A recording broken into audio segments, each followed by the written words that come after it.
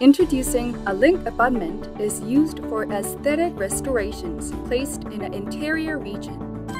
The crown component of a link abutment is made using zirconia, which helps produce a natural-looking crown shade and obtains the appropriate cervical color.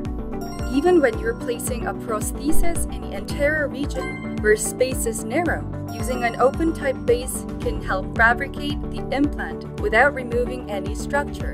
The link abutment lineup features products that can facilitate different heights and gingival thickness requirements.